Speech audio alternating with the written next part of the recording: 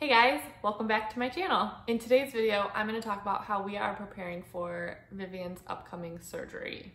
I'm actually filming this video about a week out from when her surgery will be. Before I get too into the video, I'm going to give a quick background on what's going on with her and why she needs surgery. Long story short, at our 20-week anatomy scan, there was some abnormality found with Vivian's kidney. We had some follow-up ultrasounds done throughout my pregnancy, but ultimately we had to wait until she was born before we really knew what was going on. Once she was born, they did a kidney ultrasound at birth, and what we saw on that ultrasound was a little bit different than what they thought they saw when she was in utero. So I'm gonna explain kind of what she has. Vivian was born with a duplex left kidney. This means she has two ureters coming off of the left kidney instead of just one. I'll include some pictures on what is normal and what Vivian's got going on. One of the ureters that's coming off of the top part of her left kidney ends in what's called a ureterocele. A ureterocele is just a blockage in the ureter. Because of this, the top part of Vivian's left kidney never fully formed, so it doesn't actually have any function. So she just has function in her right kidney and the lower part of her left kidney. At 2 weeks old, she had to have a test done called a VCUG. A VCUG uses fluoroscopy to see the ureters and the bladder as well as the kidneys and to assess for VUR. VUR is when urine backflows from the bladder up the ureters and sometimes all the way up into the kidneys. Because of all the other things going on with her kidney and because I had VUR growing up, there's actually a familial link with VUR. They wanted to test her right away because it was likely that she had some grade of reflux, and we wanted to find out what grade she had. Unfortunately, the VCUG showed us that she had grade 4 VUR in the left and grade 2 in the right. The grading scale goes from 0 to 5, 5 being the worst. And unfortunately, with grade 4 and grade 5 VUR, you likely will need some type of intervention at some point in your life. VUR can cause UTIs. So she has actually been on prophylactic antibiotics since the day she was born. Thankfully, we hadn't had any issues with UTIs being a problem until around 10 months of age. During her 10th month of life, unfortunately, she spiked a fever at home. We ended up having to bring her into the ER so she could get a urine culture done. The urine culture was positive, so she was on treatment dose antibiotics for 10 days at home. She finished that course of antibiotics on a Sunday afternoon, and by Tuesday that same week, she had another fever. We called the urology clinic and they told us to bring her in the following morning because she would need another urine culture done. I met Trevor and Vivian in the urology clinic the following morning after work. She ended up getting admitted for pyelonephritis and needed to be in the hospital for 3 days getting IV antibiotics and IV fluids. For those of you that don't know, I am an ICU nurse. I work in the pediatric cardiothoracic ICU. I work with babies and kids who have open heart surgery. Naturally, I thought being a nurse, I would just know what to do when my kid is sick. It was terrible. Having a baby sick in the hospital is the worst experience ever. I don't know how the families on my unit do it. Honestly, after this experience, I have a whole new perspective that I take with me to work now, and I have a whole new respect for the families that care for these sick babies and sick children. It was also really hard because of everything going on right now with COVID. We weren't able to have any visitors, so it was just Trevor and I at the bedside the whole time. I'm just grateful that our hospital stay was only 3 days and that we were able to take Vivian home in full health Having her in the hospital was so hard. So after our 3-day inpatient stay, we took her back the following week for a repeat VCUG so we could assess whether or not her reflux was better, worse, or the same so that we could make a plan on what to do next. Unfortunately, the reflux was not any better. It was about the same, maybe a little bit worse. The decision was made to do a surgery that should stop the reflux. The surgery that Viv will be having is a ureteral reimplantation surgery. From how I understand it, basically he's gonna go in and move where the ureters are implanted into the bladder, and that should prevent the reflux from occurring. Ideally, surgery will fix the problem and she won't need any further intervention and she won't need to be on antibiotics. But he did say that there is a 5% chance that she may need further intervention down the line or that the reflux may not go away completely. We are hoping and praying for complete recovery. So with all of that being said, she will be having surgery here very soon. So I thought I would take some time in this video and share with you guys what we are doing to prepare her for surgery, what we're doing to prepare ourselves for surgery. I'll also share what I'm planning to pack in our hospital bags, since this surgery is going to require 2 to 4 days in the hospital afterwards. So how are we preparing our 1-year-old for surgery? That is a great question. She's only 1 year old, so it's really hard to explain to her that she's about to go to the hospital and have a surgery. I think it's really important to tell her what is going to happen, even if she doesn't understand what I'm saying, and even if it doesn't make sense to her.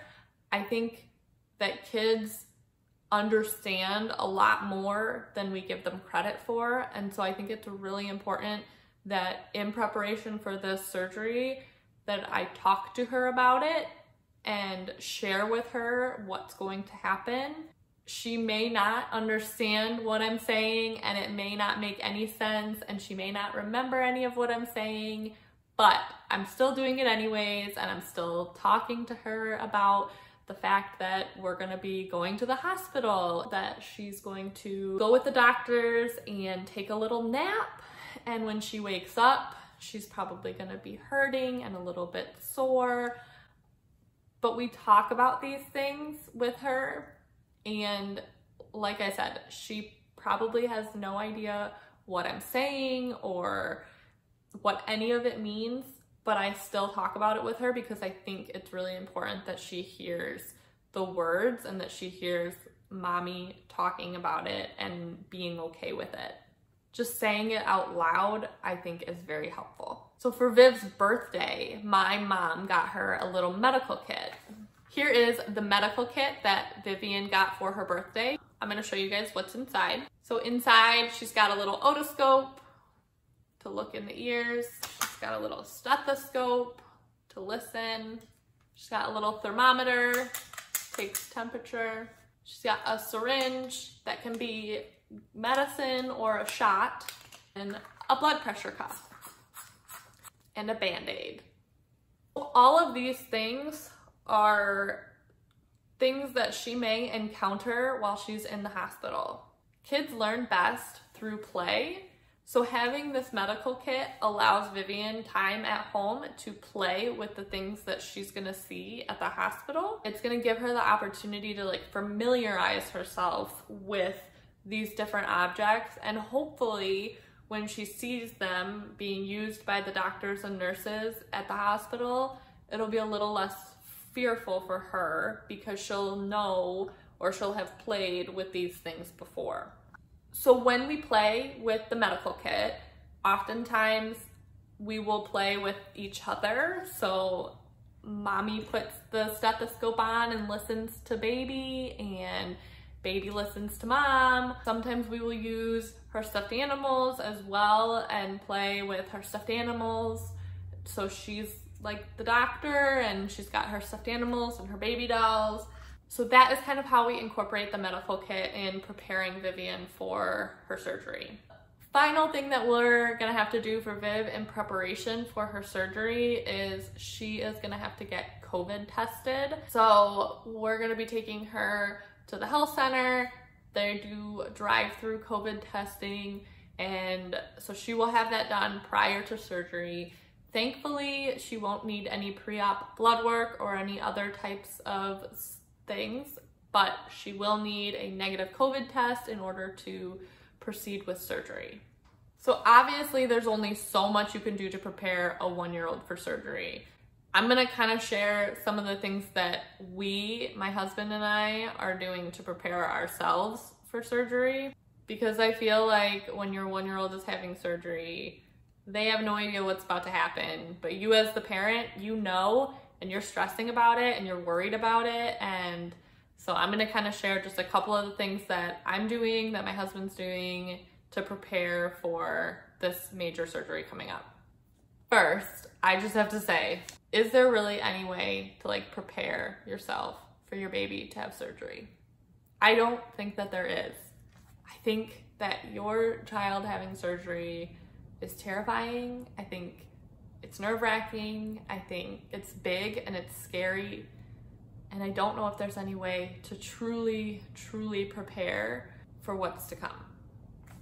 I think no matter what you do, it's just gonna be really, really hard to send your kid off to the OR.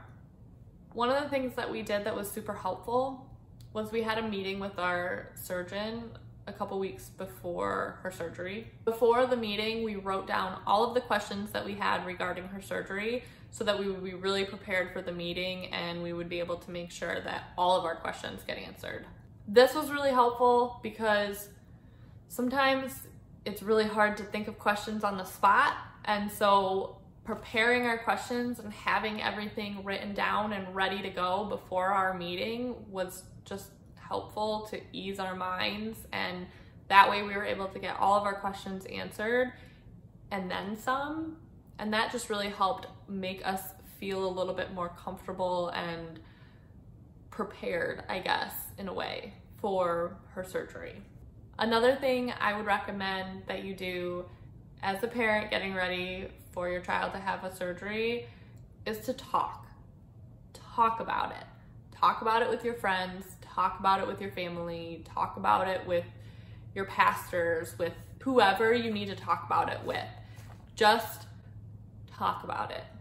And I think when you talk about them and you share what your fears are and what your concerns are and what you're most nervous for and what you're excited for after the fact, I think when you talk about it, it helps to alleviate some of the stress and worry that's surrounding this major thing. My number one recommendation, and what has helped me, I think, the most, is to pray. I don't know if you're the praying type. I don't know if you believe in God or the power of prayer, but I do. And so for me, I've been praying day and night leading up to the surgery, praying for protection over my daughter, praying for the surgery to go smoothly, praying for all the doctors and the nurses who will be taking care of her, just praying for everything surrounding it. And that has helped. It has helped to spend time in prayer, asking God to protect my daughter through this major surgery. Ultimately, preparing your child for surgery is tough. It doesn't matter how old they are or how young they are. It's hard. It's hard, and it's gonna be hard no matter what. So those are kind of the ways that we're preparing ourselves and Vivian for surgery. Like I said before, I think it's really, really hard to prepare for something like this, especially with a 1-year-old. They just don't know what's coming. And to be honest, you as the parent don't really know what's coming either. So I just wanna say, if you are a parent out there getting ready to send your kid off to surgery, I'll be praying for you. I'll be praying for all the parents everywhere. For anybody that has to send their kid off to surgery, I'll be praying for you. So the last thing I'm gonna talk about is what we're gonna be bringing in our hospital bag. When we were in the hospital back in July, I had just gotten off of a 3-day work stretch, and I actually met Trevor and Vivian down in the clinic after work one morning. I did not expect for her to be admitted, but obviously she was. So Trevor ran home and just packed a bag with a couple of things to get us through a couple of days, and it worked, but I have to say I'm a little excited that I get to pack our bags this time. We were told a 2 to 4 day hospital stay after the surgery, depending on how she does and how recovery goes. My plan is to pack for around 3 days. We live close enough to the hospital where if we had to run home and get some stuff, we could do that very easily. So I don't want to overpack. I want to keep our stuff minimal, but I also want to make sure that we have everything we need. So for Trevor and I, as far as clothing goes, my plan is to pack layers and to pack comfy clothes. I'll also be packing a small little toiletry bag. The only other thing I'm planning to bring for Trevor and I is snacks. As far as Viv goes, I'm gonna pack some clothes for her, even though I don't know if she'll wear them or not while we're in the hospital. I'm sure some of it kind of depends on where her IVs are and how she's feeling. We may just keep her in a diaper if that's what she's most comfortable in. We'll just kind of have to wait and see. But I am gonna pack her some clothes. I'm also planning on bringing some of her favorite toys for when she starts to feel a little bit better, so she's got stuff to play with and keep her occupied. She is really into books, so I'm planning on bringing a couple of her favorite books so that we can sit and read them with her. I think it'll be a really good activity for when she's not feeling the best. The other big thing that we will definitely be bringing is her sound machine. She uses this every night to sleep, and I want to try to keep some consistency and normalcy for her. So I'm planning on bringing her sound machine so that she has that normalcy that she would have at home. She also has her stuffed llama that she sleeps with every night and for naps. Planning to bring that because I think that will bring her some comfort and also some normalcy from home. The only other stuff I'll bring for Viv would be some of her cups and some snacks for her as well. And that's it. So I think that pretty much wraps up this video. If you do pray, please keep Vivian in your prayers this next week. If you guys would be interested in a part 2 of this video where I talk about our experience in the hospital, how the surgery went, and the recovery process, leave me a comment down below and let me know that you would be interested in that. If you guys liked today's video, please give it a thumbs up, hit the subscribe button. I post new videos every Monday. I will see you guys next Monday.